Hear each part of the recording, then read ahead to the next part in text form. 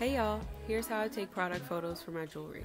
I just ordered this simple mirror from Amazon. This one was 8 inches in diameter with a 4.5mm thickness. I was originally thinking of having my main brand colors for Ghetto Hippie Co. as the background in these photos, but they didn't quite reflect the way that I wanted. Like, see, my screen was brown and it looked cream on the mirror, and I ain't like that. So I just ended up finding a photo of clouds on Pinterest and found it a lot more appealing. I was also able to see more of the jewelry's true color, so I just stuck with the clouds. I also laid this felt sheet underneath my mirror to protect the keyboard and my jewelry while taking the photos.